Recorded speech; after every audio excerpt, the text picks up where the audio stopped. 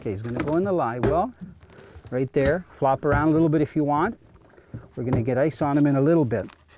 Now the leaders that I use, you can buy leaders, and I've used, you know, the cheap leaders like the stainless steel, but this is a leader that I've actually made with titanium wire. So I just want to show it to you here because it's kind of really neat.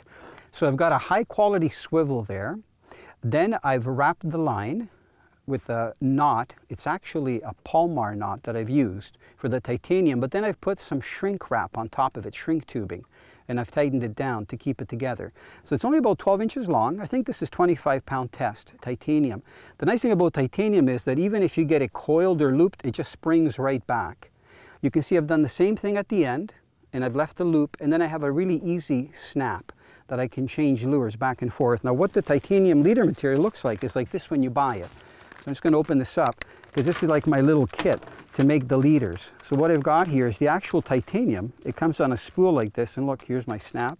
Okay, so it's very fine.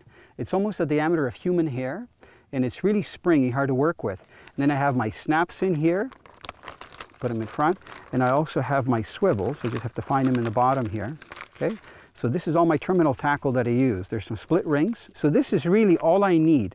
The shrink wrap, the tubing, I have at home because I do these leaders at home. So it's not something you want to do on the water.